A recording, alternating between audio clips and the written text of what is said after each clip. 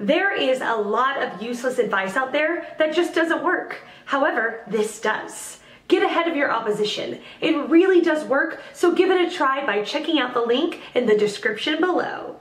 The question, what is the difference between resumes and cover letters? Answer by Bart Turchinsky. What is the difference between resumes and cover letters? The difference between resumes and cover letters comes down to a few things. A resume is a rather formalized and semi-itemized list of relevant work history, previous experience, and skills. A cover letter is a brief and to-the-point pitch.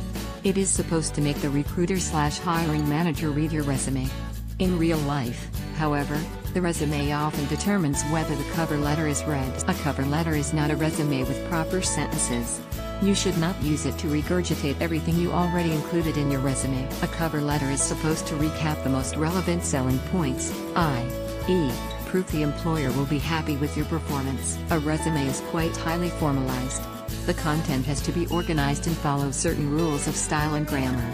You can, and should, be more conversational in the cover letter. Use the cover letter to help the reader see how you'd be the best person for the job. Show you know what job you're applying for.